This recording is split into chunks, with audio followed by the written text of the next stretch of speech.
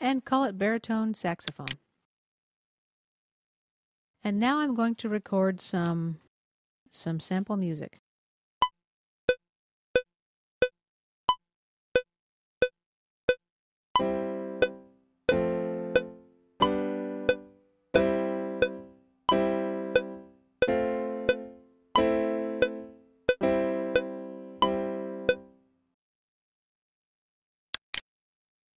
Now let's record the saxophone.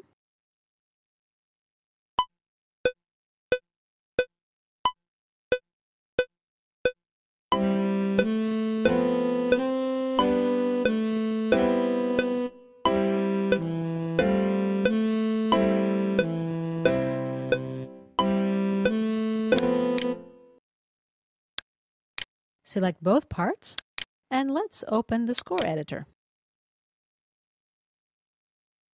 Let's clean up our score a little. Double-click here. The staff settings window for piano opens. Our smallest note was a quarter.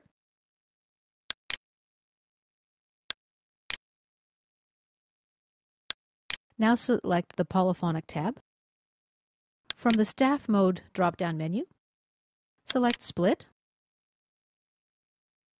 Cubase will split the score at C3, and so now we have our treble and bass clefs. Click Apply. The piano line looks pretty good. Let's fix the saxophone line now. Double-click on the staff. We see that the staff name appears. The smallest note I played was a quarter, but I do see here some mistakes. I see some dotted notes.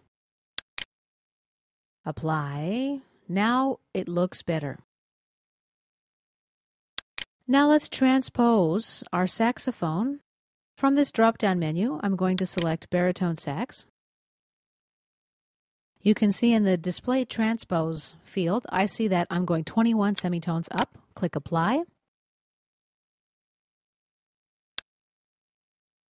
Now everything seems okay. Close this. If you want to insert any extra symbols, select Scores, Symbol Palettes, Dynamics. Let's add some crescendos.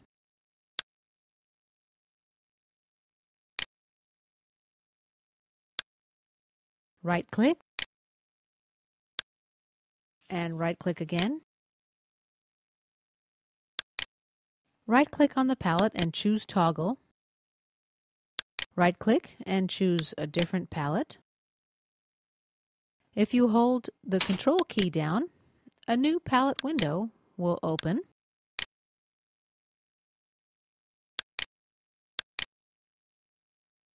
To hide the symbols, select them and press the Hide button. To unhide, check the Hides checkbox in the filter strip. Select the word Hide and press the Delete key on your keyboard. If you need a few different sets of scores, for example, one for piano and one for saxophone, and one for when both of these instruments go together, the layout function becomes very handy. To navigate between layouts, go Scores, Layouts, and choose one.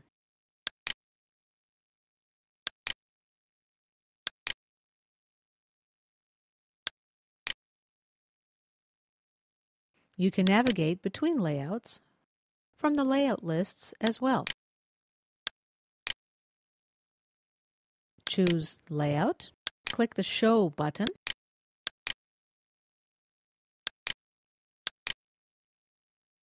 You can also double-click and rename the layout.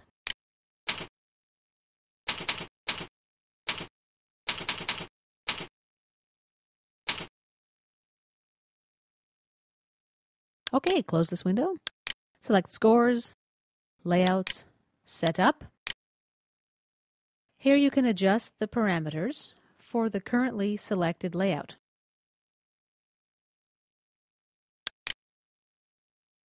Now a few words on polyphonic voicing. This segment looks a little clumsy. We can improve its appearance by turning this E into a whole note. Here we have two different instruments, but it is hard to understand what's what. So let's start by setting up the voices. Click here and click the Get Info button. The Staff Settings dialog box will open. Select the Polyphonic tab, and from the Staff Mode drop-down menu, choose Polyphonic. Here you can set up to 8 different voices. 3 different presets you can choose right here. Here's where you activate and deactivate the voices. Choose the channel.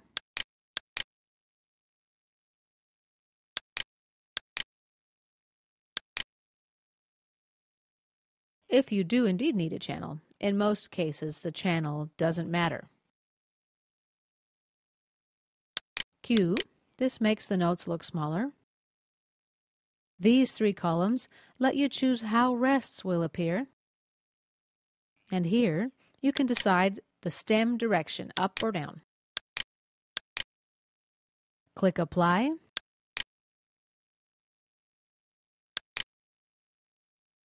Now click on the staff, and here you see on the extended toolbar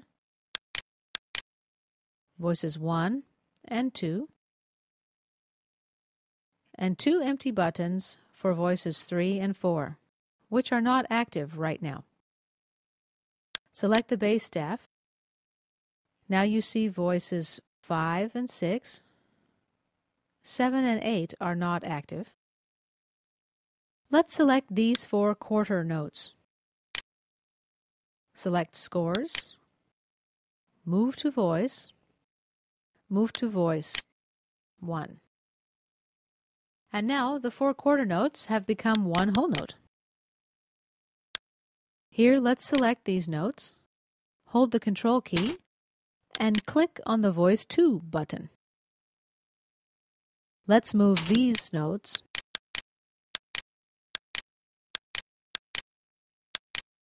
to voice number 1. And these notes here, we will move to voice number 2. Another way to distribute our notes is by using the Explode function under Scores, Global Functions.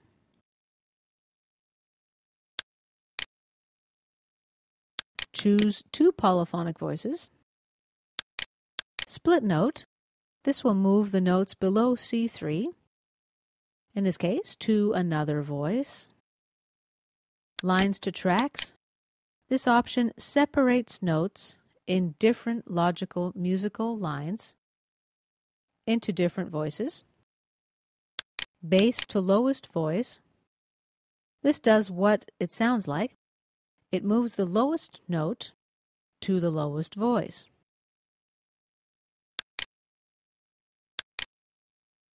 To enter notes in 2 voices, select the voice, select the note,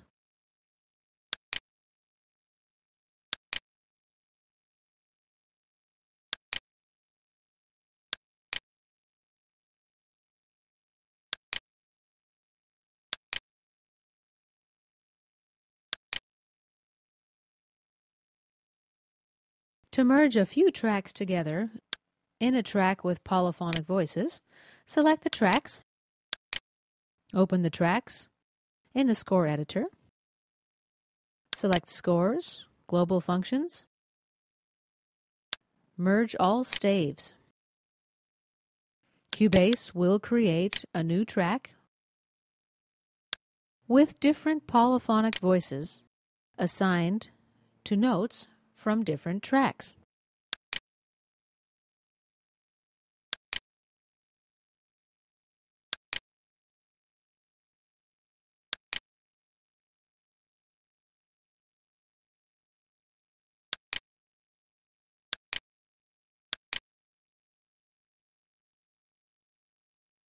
Now let's convert the voices to different tracks. Select Scores, Global Functions, Extract Voices.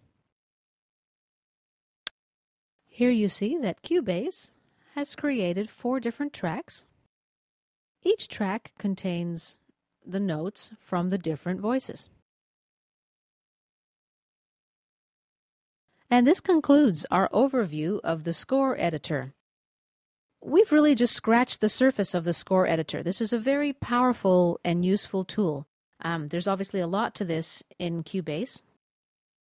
The good news is that Cubase has a very detailed manual on this, which I know you will find very helpful. This concludes our segment on the score editor.